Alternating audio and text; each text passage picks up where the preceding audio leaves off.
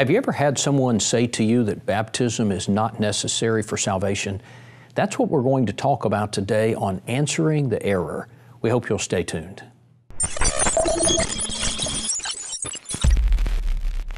Hi, I'm Don Blackwell, and this is Aaron Gallagher. We would like to welcome you to a brand new program on the Gospel Broadcasting Network. It is called Answering the Error. On this series, we will be taking videos that we have found on YouTube and in other places on the internet, videos that teach religious error, and we're going to examine them in the light of the Bible. And we want to say at the very beginning, it is not our intention to be combative. We are not trying to be ugly toward anyone. Our intention is simply to teach the truth. You know, 1 John chapter 4 and verse 1 says that we are to test the spirits whether they are of God, because many false prophets have gone out into the world. John chapter 8 and verse 32, Jesus said, "And ye shall know the truth, and the truth shall make you free." And so, Aaron, this really becomes a heaven and hell issue, doesn't it? It does. You know, it's really important to get that out there at the beginning, because Matthew 25:46, in one of the judgment scenes, it talks about heaven and hell as being everlasting or eternal, and it uses the same word in Greek. So we have reached out, if anybody's curious, we've reached out to both of these men, and we really are hoping to just teach sound doctrine and hopefully take as many people to heaven as we can. And so this is a very serious issue. We're not trying to pick a fight with anyone. We're concerned not only about the souls of the people watching this program, but also about the souls of the people that are presenting this material. Now, the video that we're going to be examining today is one that we pulled from YouTube, where there are two different denominational individuals, two men.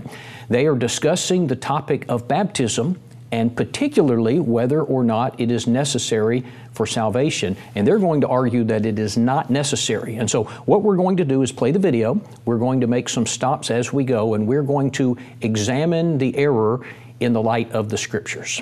All right, let's begin the video.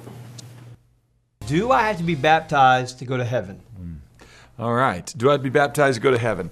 Let me just answer this way, first of all. And I would ask you why you wouldn't want to be baptized if you have a relationship with Jesus Christ.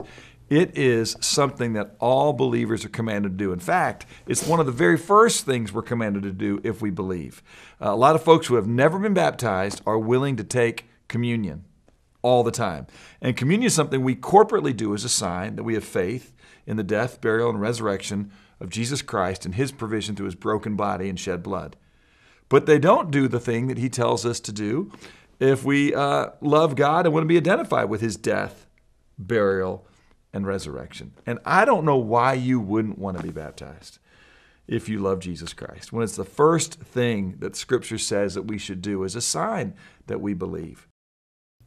Okay, Aaron, let's stop and discuss this for a minute. He asked the question, why would you not want to be baptized? He said, why wouldn't a person want to be baptized if you have a relationship with Jesus Christ? Now, here's my question.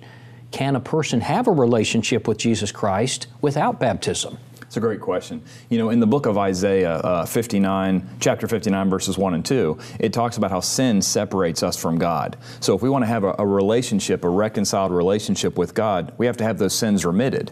So whenever we look in the New Testament, we see that a person's sins are not forgiven or remitted. Remission is used in Acts 2 and verse 38, until we are baptized. And the reason for that is that's when we contact the blood of Christ. So right from the beginning, the blood of Christ is what washes away sins, Revelation 1:5.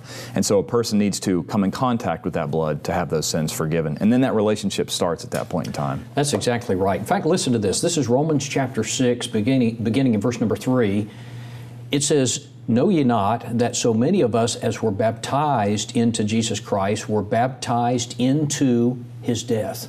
That's where the relationship begins, when we're baptized into His death. Keep going. He says, "Therefore we are buried with Him by baptism into death, that like as Christ was raised up from the dead by the glory of the Father, even so we should walk in newness of life." When do we get the new life? At the point of baptism. When do we contact the death of Christ? When we are baptized into His death. And so we begin that relationship with Jesus at the point of baptism. You know, it's also interesting in 1 John chapter 2 and verse 3, John says, "And hereby we do know that we know Him, if we keep His commandments. Sometimes I hear people say, I have a personal relationship with Jesus, and yet they argue it's not necessary to obey the commandment to be baptized. John says, you don't know the Lord if you don't keep His commandments. And so, very interesting point to begin with. And Romans 6 is such a powerful passage because later in that same chapter, you get to verse 17. But God be thanked that though you were slaves to sin, he's contrasting two relationships. He moves on and he says, yet you obeyed from the heart that form of doctrine to which you were delivered. And verse 18, and having been set free from sin, the King James, I believe, says, having then been set free from sin. So if someone says, well, that's Spirit baptism, right? No, it's the type of baptism that you obey. You hear the doctrine, the Holy Spirit gave that doctrine. We have it in the New Testament, the inspired word through the apostles and other writers, and we have that doctrine here. We obey it today the same way they did 2,000 years ago. And when a person puts on Christ in baptism, those sins are washed away, and they've been obedient to that form of doctrine that was delivered. That's right. All right, let's continue the video. However, if somebody wants to say, I've got to do anything to be saved other than acknowledge my sin and trust in God's provision for my sin in order for me to be saved, they are trifling with the gospel. All right, we've got to stop here. He says, if anyone says that I have to do anything, he says, other than acknowledge my sin and believe in God, he says that person is trifling with the gospel. What do you say to that? Well, we always want to let the Bible speak. That's our standard. That's our authority. And so I've heard this before when people say there's nothing you must do. And when I hear that, you want to be polite, but I go immediately in my mind to Acts chapter 9 and verse 6. Acts chapter 9 and verse 6, Saul, who becomes the Apostle Paul, is on the road to Damascus, and Jesus encounters him. And in Acts chapter 9 and verse 6, this is talking about Saul, trembling and astonished, said, and this is speaking to Jesus, Lord, what do you want me to do? And so he asks Jesus, what do you want me to do? If the man's saying is proper, Jesus just said nothing. There's nothing you must do. But notice, Jesus says the exact opposite of that. Jesus himself, then the Lord said to him, to Saul, arise, go to the city, and you will be told what you must do. So Jesus himself tells Saul what he must do, and we see later in Acts 22, what he was told that he must do was to stop praying, which he'd been doing for 3 days, and to arise and be baptized and wash away his sins, calling on the name of the Lord. So Jesus says, you must do something, and in Ananias in Acts chapter 22, he comes and tells him what he must do, which is arise and be baptized to have his sins washed away. So this gentleman says that if a person says you have to do anything, you're trifling with the gospel. And yet that contradicts what we have in Acts chapter 9. In fact, there's a similar statement in Acts chapter 10, isn't there? That's exactly right. One chapter later, Acts chapter 10 and verse 6, where you have the man coming to Cornelius, and he says something that you're going to be told words you must do.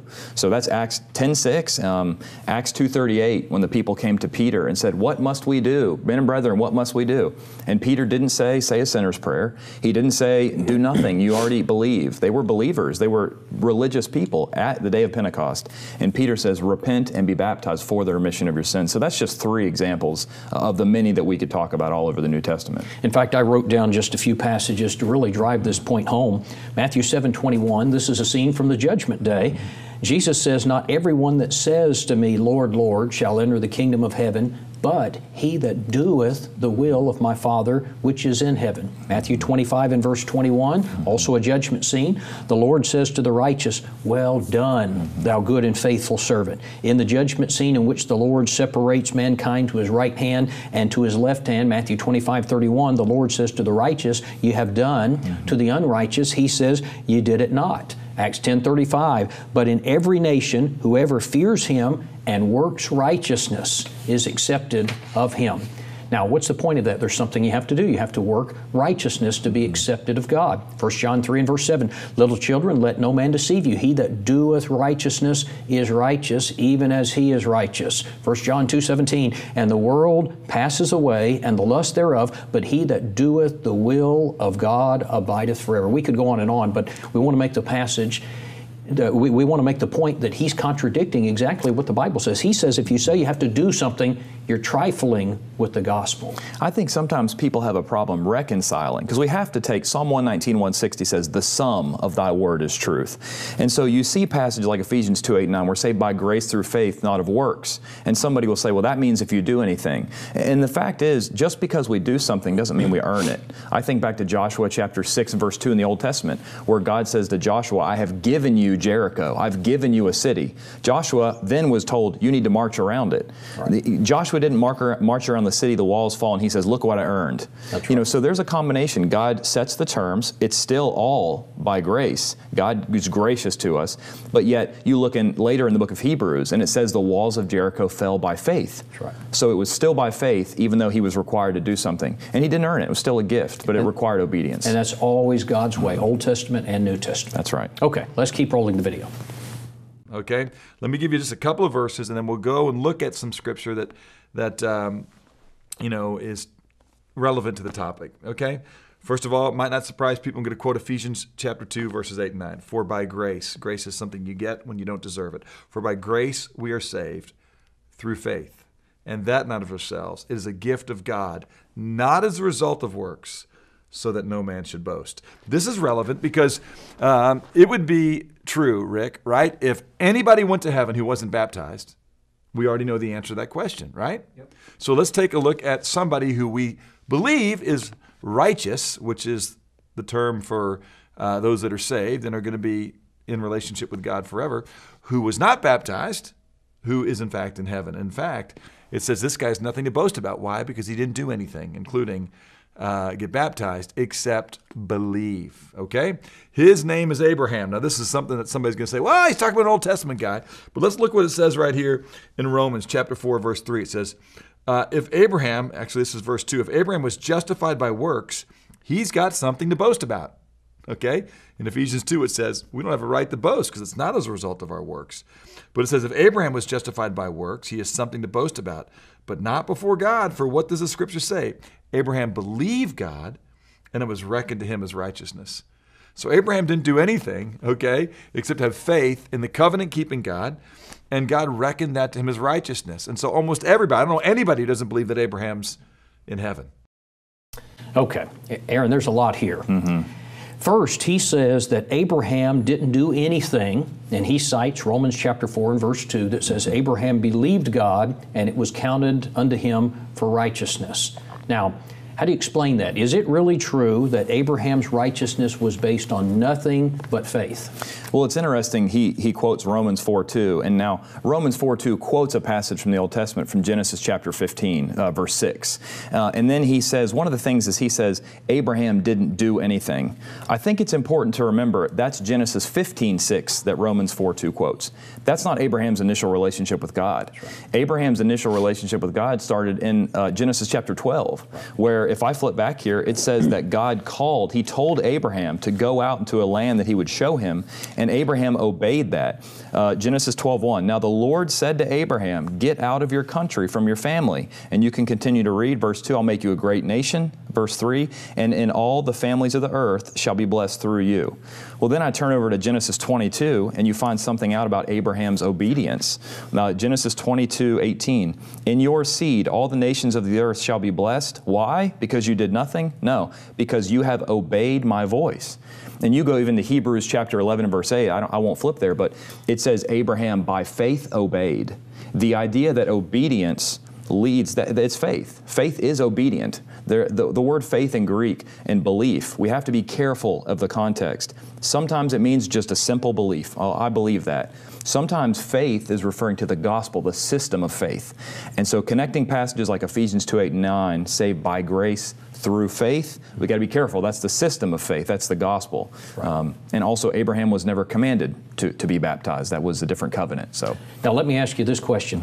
He cites Romans chapter 4 and verse 2 that says Abraham believed God and it was counted unto him for righteousness. Oftentimes people like this gentleman will say that they will camp out in Romans chapter 4 and say Abraham was saved by faith, not works. And he'll say the context even specifically says not works. And as you mentioned, the passage that is quoted by Paul in Romans chapter 4 is Genesis 15:6.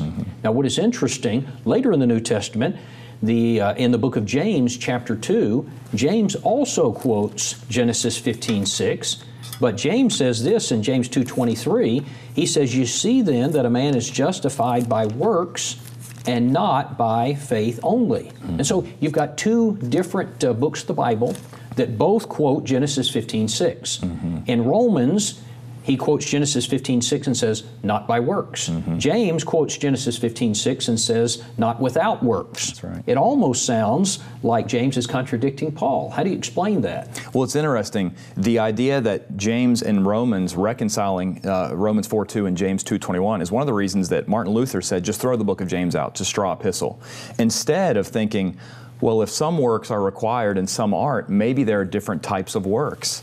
Some people will try to say, oh, well, James 2 is talking about your faith before men. They'll say it's lateral. And Romans is talking about your faith before God.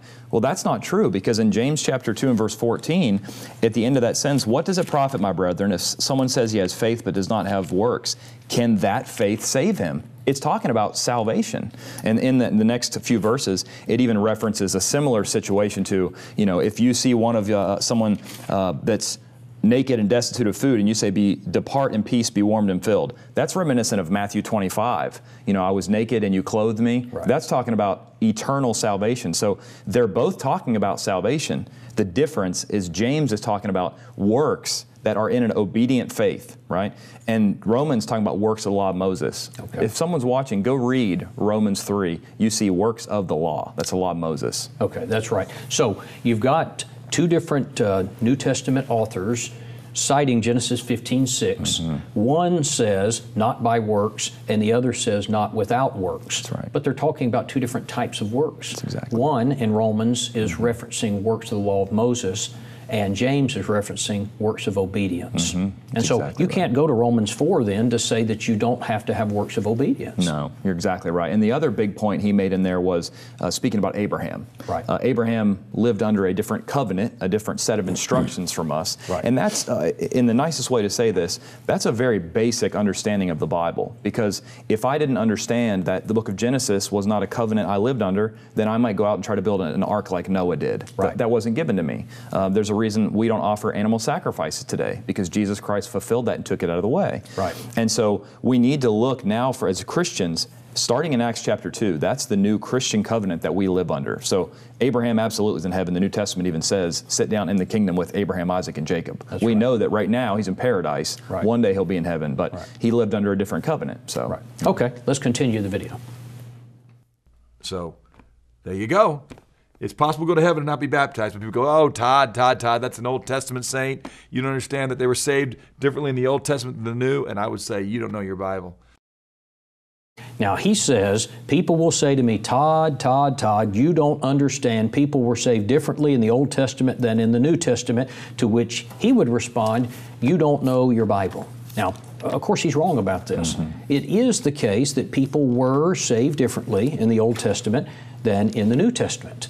Abraham, of course, lived under the patriarchal system.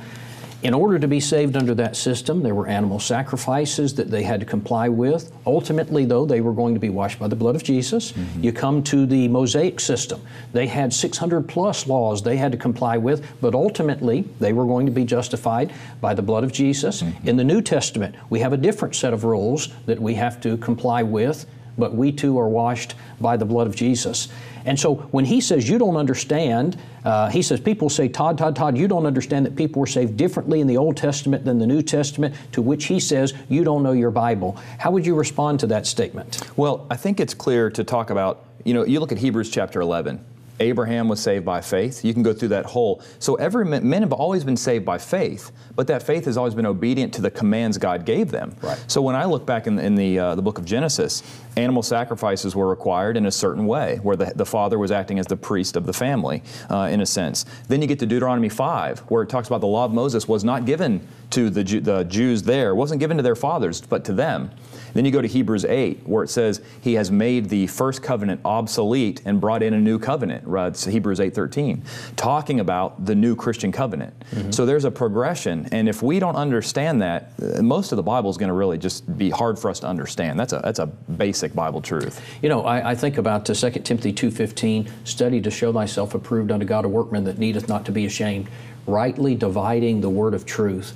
One of the first principles involved in a Bible student approaching the Word of God is that he has to be able to rightly divide the Word. That is, I need to know what was part of the Old Testament and what is part of the New Testament. And I need to know which part applies to me. I think you cited earlier about building an ark. That doesn't apply to me. If I went out and started gathering gopher wood to build an ark, I would not be rightly dividing the Word. And so that's a first principle when it comes to understanding the Word of God. And so in reference to this present discussion, he's using Abraham as an example to prove that you don't have to be baptized today. Why is that faulty logic or faulty reasoning? Abraham wasn't baptized, therefore we don't have to be? Does that follow? No, because Abraham was never, number one, commanded to be baptized. Okay. You know, it's interesting. Abraham's thousands of years ago, but if you move a little closer to the New Covenant, a lot of times people say the thief on the cross wasn't baptized. Right. And if you open up your Bible, if you go to Luke 23, right, that's where the thief on the cross, the story happens. Jesus says, today you'll be with me in paradise. And Jesus meant that. Jesus was correct.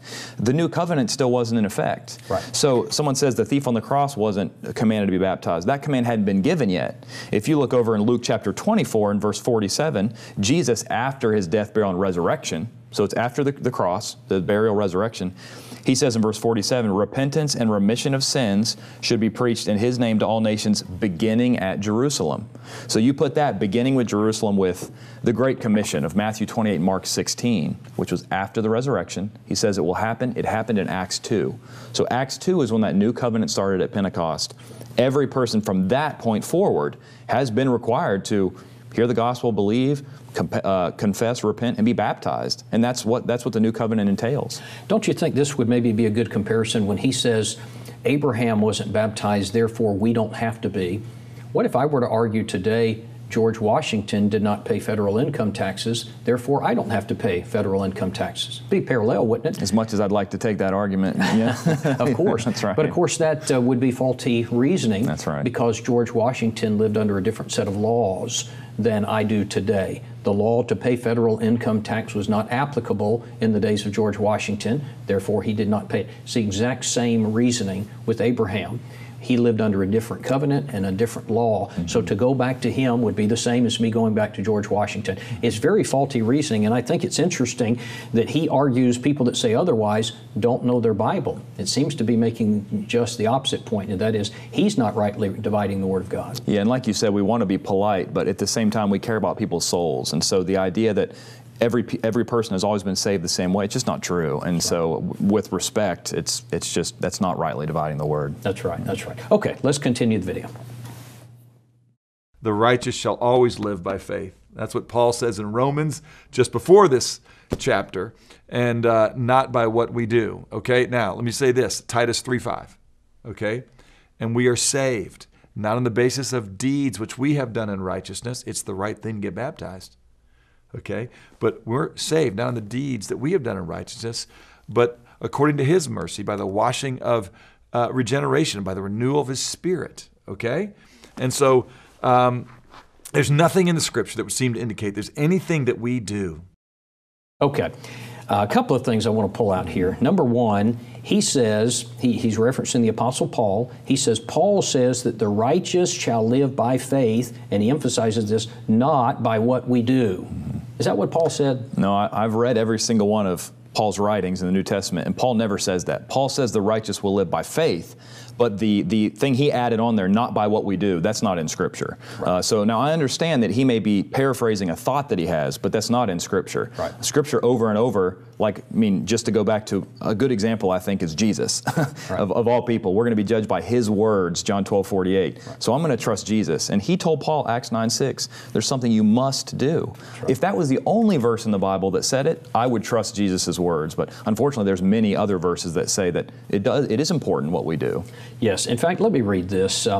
James chapter 2, beginning in verse 21, was not Abraham our father justified by works when he had offered Isaac his son upon the altar? Seest thou how faith wrought with his works, and by works was faith made perfect. Now, we're emphasizing the fact that he is saying it's not by what you do. James is emphasizing there's faith involved in this, but what you do is important. Keep going. He says, and the scripture was fulfilled, which says, Abraham believed God, and it was imputed unto him for righteousness, and he was called the friend of God. Now listen to verse 24. You see then how that by works a man is justified and not by faith only. That's right. James is emphasizing the fact that faith is involved in this, but he says you can understand the process that you do have to do something. That's the whole point of this section, which is just the opposite of what this gentleman is saying. Well, it's so interesting when you compare passages. Sometimes you have to reason through. You know, you just read James 2:21 that a man is justified by works, not by faith only, faith by itself.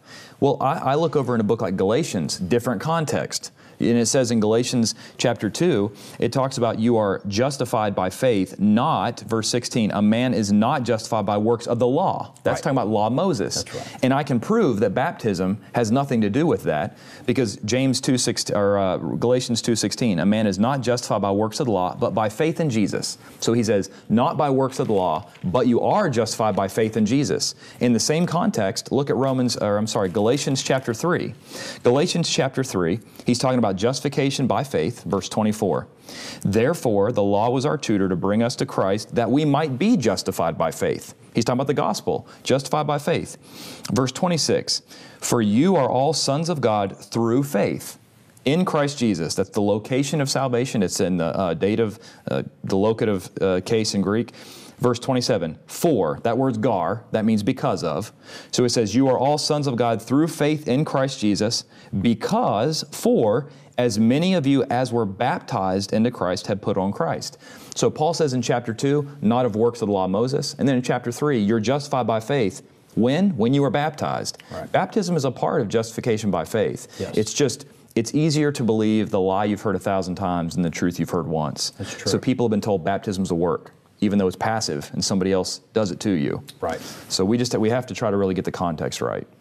Okay, the next thing he says in this particular section is he references Titus chapter 3 and verse 5, which says, not by works of righteousness, which we have done, but according to His mercy He saved us by the washing of regeneration and the renewing of the Holy Ghost. Now, I want to break this down a little bit. Titus 3 and verse 5 says, not by works of righteousness.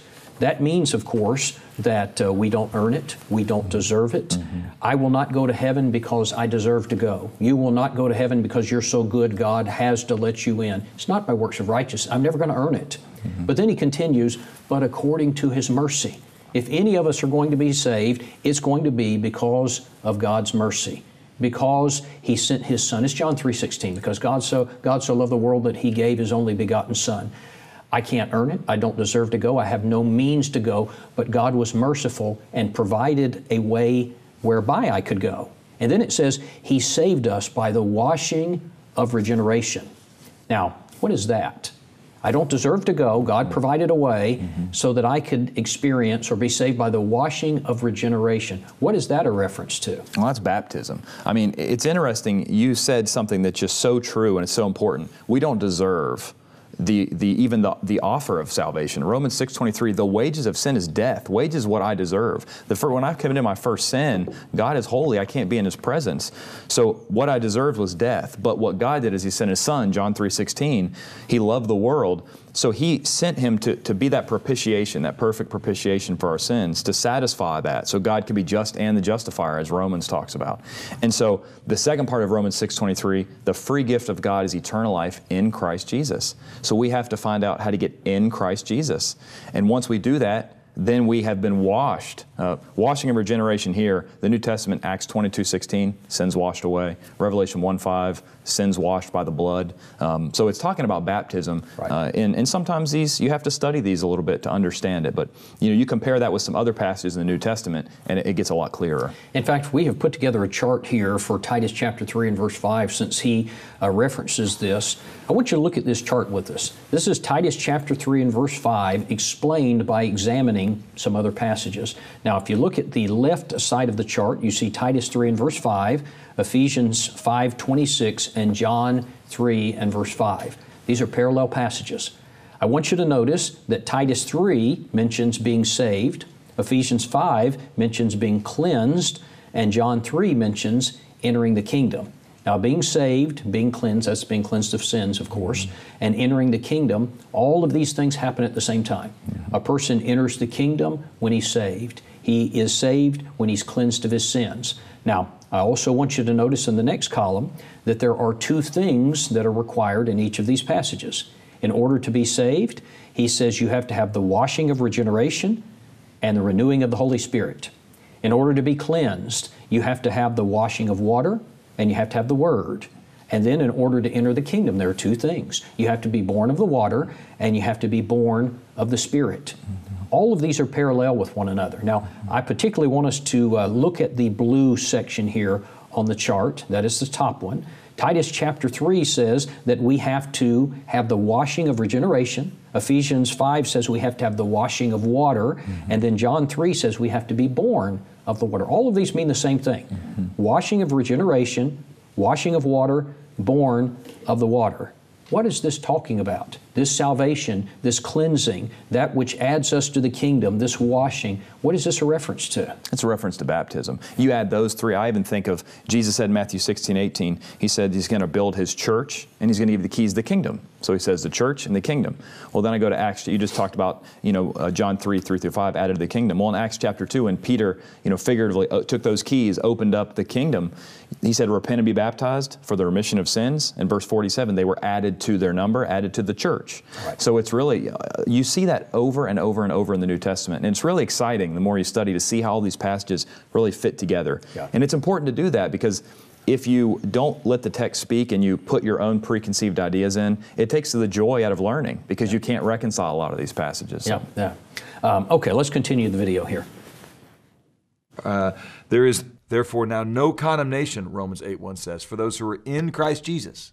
It doesn't say who are in Christ Jesus and who are baptized. It says there is no condemnation to those who are in Christ Jesus. And he cites Romans chapter 8 and verse 1. No condemnation to those who are in Christ Jesus. And he says it doesn't add, and who have been baptized. He says you have to be in Christ Jesus, but it doesn't say that you have to have been baptized. Now, my question would be this. How does a person get into Christ Jesus? Well, it's ironic that's Romans 8. And so if you go 2 chapters earlier, remember, number 1, the letter to the Romans is written to the Roman church. They're all Christians already. That's right. So if you look at the book of Acts, they've already been baptized, okay? So if you go 2 chapters earlier to Romans chapter 6, how did they get into Christ? Romans chapter 6 and verse 3.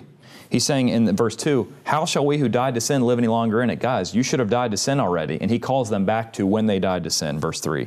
Or do you not know, as many of us as were baptized into Christ, were baptized into His death? So those in Christ of Romans 8:1 are the same in chapter 6 that got into Christ when they were baptized. That's right. So there is no condemnation for those that are in Christ. That's right. That's right. So what he's saying is, to those of you who have already been baptized and therefore are in Christ, there is no condemnation.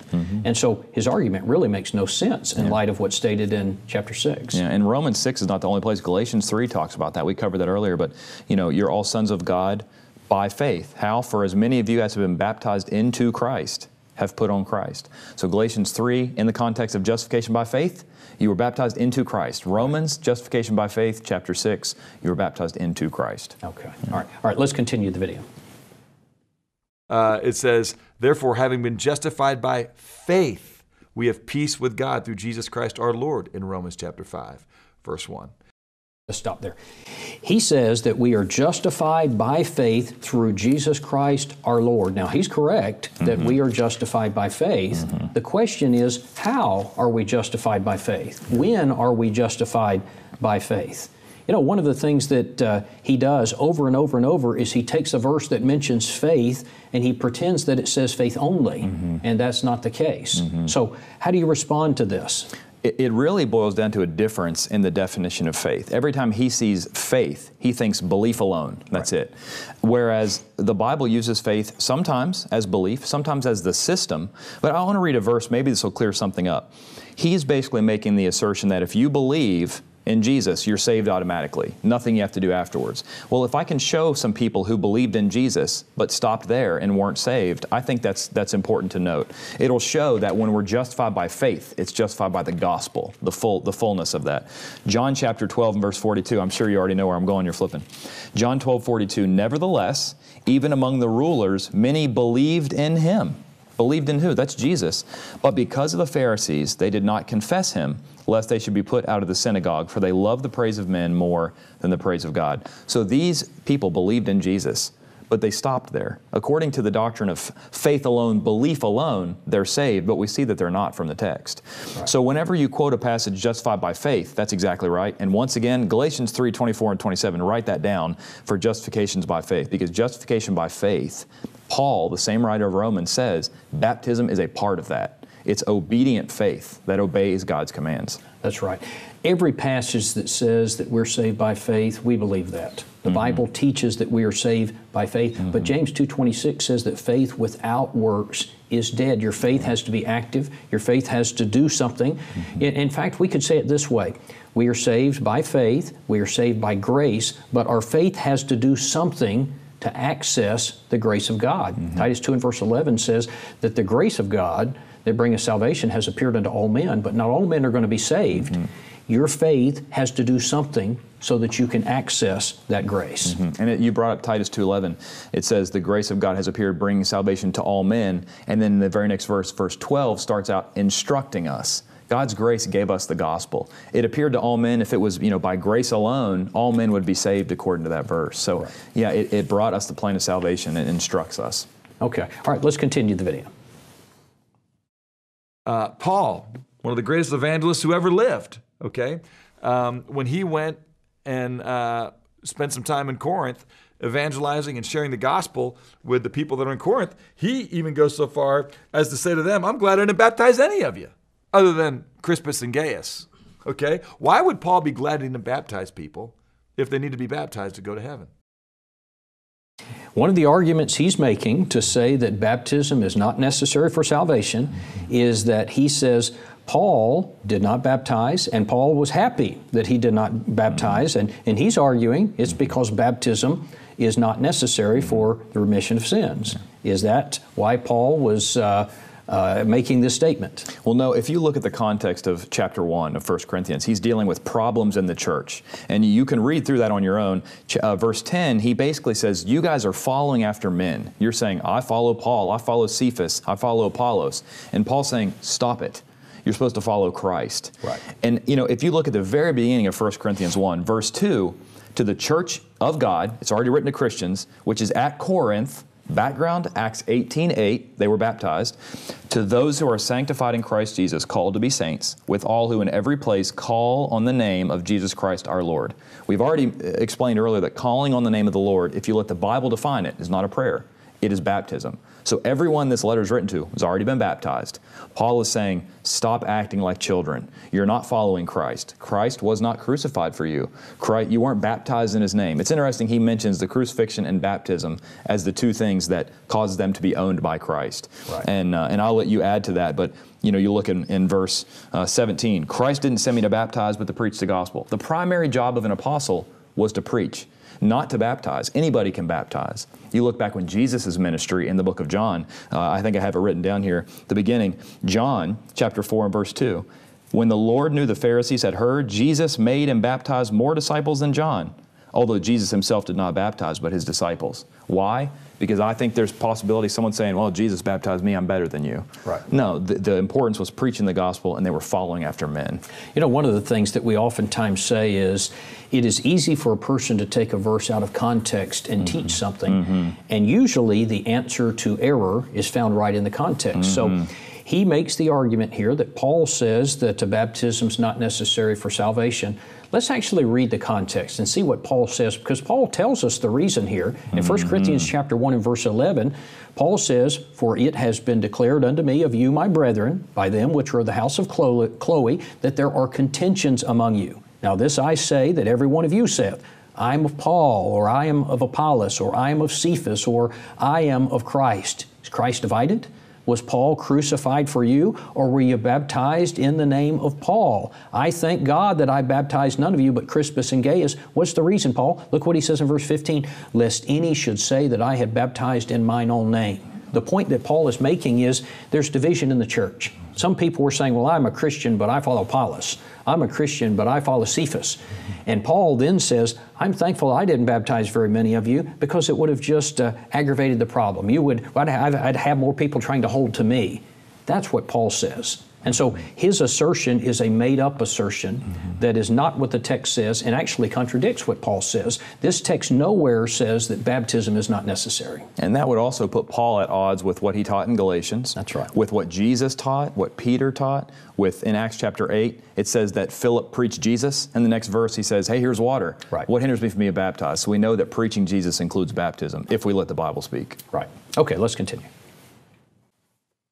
All right. John chapter 3, verse 18 it says, he who believes in him, talking about Jesus, is not judged. It doesn't say he who believes in him and is baptized is not judged, but it says he who does not believe in Jesus has been judged already because he has not believed in the name of the only begotten Son of God. Okay. In this particular segment, he cites John chapter 3 and verse 18, and he says that it is stated he who believes in Jesus is not judged. He doesn't say he who believes and is baptized is not judged. And so he makes a lot of these arguments based on what the text does not say rather than what the text does say. How do you respond to this argument? John 3:18, he who believes in Jesus is not judged. Well, first of all, your John 3:18, like you said earlier, look at the context. You look back at John 3 through 5. The context, as one of my favorite preachers says, is soaking wet. Okay, he just got done talking about how you must be baptized to enter the kingdom, and then 13 verses later, he who believes. Now, does that mean Jesus forgot about what he just said? Right. That's one thing. Two things. If you have a King James or a 1901 ASV, the first three words are a little more clear. He who believeth. It says believes in the New King James. He who believeth. That's a present participle, present tense, which means it's continuing, right? It's conditional on the fact that you believe and you keep believing, all right, is not condemned. He who keeps believing, present tense, is not condemned. He who does not believe is condemned already because he has not believed in the name. So it's not just belief once and I'm done. It's continuing to believe, and that would include believing the baptism he talked about 13 verses earlier in John 3:5. You know, it's also interesting, in this same context, he's citing John 3:18. If you go down to John 3:36, about, 18 verses later, the text says this, he that believeth on the Son hath everlasting life, and he that believeth not on the Son shall not see life, but the wrath of God abideth on him. I want you to notice this, that there are two words, believeth, that appears two times. He that believeth hath everlasting life, he that believeth not shall not see life. Now, in the English, in the King James, these are the same word. In the Greek, this is actually two different words.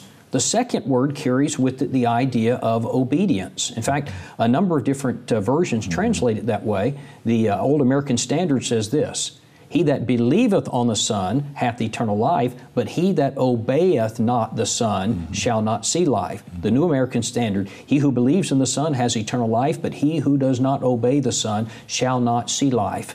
And so what is that verse teaching us? It's teaching us that it is an obedient faith that saves. A person who believes but does not obey shall not see life. So the context of John chapter 3, he tells us in the early part that a person must be born of the water and the Spirit. That is, he must be baptized in compliance with the teaching of the Spirit. God so loved the world that He gave His only begotten Son. You must continue to believe. And then you get to verse 36 and he says, you have to believe and obey. If you believe and you don't obey, you will not be saved eternally. That's exactly right. That's great. All right, let's continue then. Okay, John chapter 1, verse 12. But as many as received Him, He gave the right to become children of God. Okay, even to those who believed in His name. I mean, I'm just giving you verse after verse after verse. All right, he says, I'm giving you verse after verse after verse to prove my point, as if he's giving an abundance of Scripture that says what he's asserting. And he cites specifically John chapter 1 and verse 12 as a proof verse to say that you do not have to be baptized, you only have to believe. John 1 and verse 12 says, but as many as received Him, To them gave He power to become the sons of God, even to them that believe on His name. What's the answer to this error? Well, let's read the verse, because the verse is actually fairly clear, and actually in the opposite position that he holds. But as many as received Him, to them, those who received Him, He gave the right to become children of God. When I moved to Mississippi, I got the right to get a Mississippi driver's license. I didn't get it automatically as soon as I moved. And so it says He gave the right to become. So they believed, they weren't children yet. And once again, Galatians 3:26 and 27, it says, when did they become sons? When did they become children of God? Galatians 3, for you are all sons of God, children of God, through faith. How? As many of you as were baptized into Christ have put on Christ. Okay. When someone was baptized, they became a child of God. So the truth is, to those who believe, if they will follow through in obedience, then they can become sons of God. That's Absolutely. what he's saying. Absolutely. All right. He says that he's given us verse after verse after verse, but the fact is he hasn't given us any verses that say faith only. He's given us some verses that say faith. We agree with that. He's given some examples of people who lived prior to the Great Commission, prior to the New Testament system, but he hasn't given us any examples that teach faith only. Yeah. And that's what he's asserting, but he hasn't done it. That's right. All right, let's roll the video. There are a few people that when they ask Paul or Peter the question, what must I do to be saved? They might hear, believe and be baptized. Okay? Well, that is a right and natural outflow of belief. But if you take a couple of verses and you make them prescriptive for what everybody must do, when there's an overwhelming amount of revelation that talk about the fact that we are saved by grace alone, through faith alone, in Christ alone. Okay, he says that there are few people who ask Peter and Paul, what must I do to be saved? And they're told to believe and be baptized. And then he says, of course, being baptized is a natural outflow of belief. And of course, that is true. But he says there's an overwhelming amount of evidence that says all you have to do is believe. And then he downplays the fact that there's a few people that asked Peter and Paul what they had to do, and they were told believe and be baptized. What do you say to that? Well, he said a few people. Number one, Jesus Christ, the Son of God, God in the flesh, said that he also said a few people, right? So we have Jesus, who taught baptism for the remission of sins, Peter and Paul. Right. If I had to pick three very prominent Bible characters, those would be my guys. Right. All three of them taught not what he teaches, but that baptism is the point where you contact the blood of Christ. He also said that it is not prescriptive for all people. The Great Commission, Jesus Christ said, Matthew, I'll read in chapter 16, verse 15. He said to them, how many people should you go to and preach this? Go into all the world and preach the gospel to every creature. So this isn't just for a few people. It's prescriptive for every creature, every person, from the time of Acts chapter 2 until now. So to say a few people, those few people are Jesus, Peter, and Paul. Right. So that's sort of downplaying our Lord a little bit. So you've got the Lord, His apostles inspired by the Holy Spirit, and they said this, and the command was to teach this to all of mankind. That's right. All right. You know, it's interesting. We've got a chart here I want to share with the viewers dealing with the subject of baptism, because sometimes people will say, well, you know, people are always told to believe, but, you know, baptism's a rare thing. In fact, he makes it sound that way. He says we have an overwhelming amount of revelation that says we're saved by grace and faith alone. But as far as baptism, you know, there's just a few of those. I want you to look at this chart that we have on the screen here. If you look across the top, you see the things that a person has to do to be saved. We have preaching, belief, repentance, confession, and baptism. If you look down the left-hand side, we've got a number of different conversion accounts from the book of Acts. The book of Acts is when the church began. In fact, sometimes the book of Acts is called the book of conversions. And so we see a list. I think there are 1, 2, 3, 4, 5, 6, 7, 8, 9 different accounts here. Now, if you look at the people on the day of Pentecost, if you look at the steps they went through, it's implied that they believed, they repented, confession is not mentioned, but they were baptized. That is mentioned. The people of Samaria in Acts chapter 8 and verse 5, they believed, repentance is not mentioned, confession is not mentioned, baptism is mentioned. The Ethiopian eunuch in Acts 8, 35 through 39, he was taught and believed. Repentance is not mentioned, confession is mentioned, baptism is mentioned. You keep going with Saul. You've got belief and repentance and confession implied, But you've got baptism specifically mentioned, Acts 9 and verse 18. Cornelius, you've got baptism commanded. Lydia, you've got baptism specifically mentioned in Acts 16 and verse 15. The jailer, the Philippian jailer in Acts 16 was baptized, verse 33. The Corinthians, Acts 18, were baptized. The Ephesians are baptized. Now, not all of the steps of the plan of salvation are mentioned every time, but in all of these cases, baptism is specifically mentioned. Everyone in the New Testament did the same thing in order to have their sins washed away, in order to become a part of the kingdom, in order to be washed by the blood of Jesus, and that involved being baptized. So he makes it sound like this is a rare thing, but the truth is, when you study the Bible, it consistently took place. That's exactly right. And you know, the book of Acts tells us about the foundation of the church and how to become a Christian. The books of Romans through Revelation are letters written to people who are already Christians. So if you go to the books of Romans through Revelation to look for a plan of salvation, you will always see them point back to their baptism. It's never saying, hey, now that you're a Christian, you need to be baptized. You never see that. Right. So the book of Acts is where you need to look on how to become a Christian. That's right. That's right. Okay, let's continue. Okay, so John, the disciple that Jesus loved, said this, and this is the testimony, okay? That God has given us eternal life, and this life is in the Son. He who has the Son has the life. He who does not have the Son does not have the life. These things I have written to you who believe in order that you might know that you have eternal life. Okay, he references 1 John chapter 5 and verse 11 that says this life is in His Son. I'm not really sure why he's citing this verse to put forth the idea of faith only, because this verse does not even seem to imply that to me. As a matter of fact, I like this verse. I think it makes the case that we're making, that the Bible teaches, that eternal life is found in His Son. Right. Now, why is that significant? Well, because as we've covered a couple of times, that you get into Christ. You're baptized into Christ, Romans 6:3, Galatians 3:24 through 27. So the idea that His eternal life is in His Son, I love that verse. You know, it's exactly right. So there's really not even anything, I don't think, to refute. You get into Christ when you're baptized into Christ. That's right. If you read this passage, 1 John 5:11 says eternal life is in His Son. 2 Timothy chapter 2 and verse 10 says that salvation is in Christ Jesus. Now, if I learn that salvation is in Christ Jesus and eternal life is in His Son, in Christ, the question that I want to know is, how do I get into Christ? And again, we go back to Romans 6 and verse 3, know ye not that so many of you as were baptized into Jesus Christ were baptized into His death? And so this is actually a great verse to show the necessity of baptism. That's right. All right, let's continue. And so there is nothing in the Scripture that when you look at the revelation of God that would indicate that anything that we do, and baptism is something that we do, okay, that would allow us to be saved.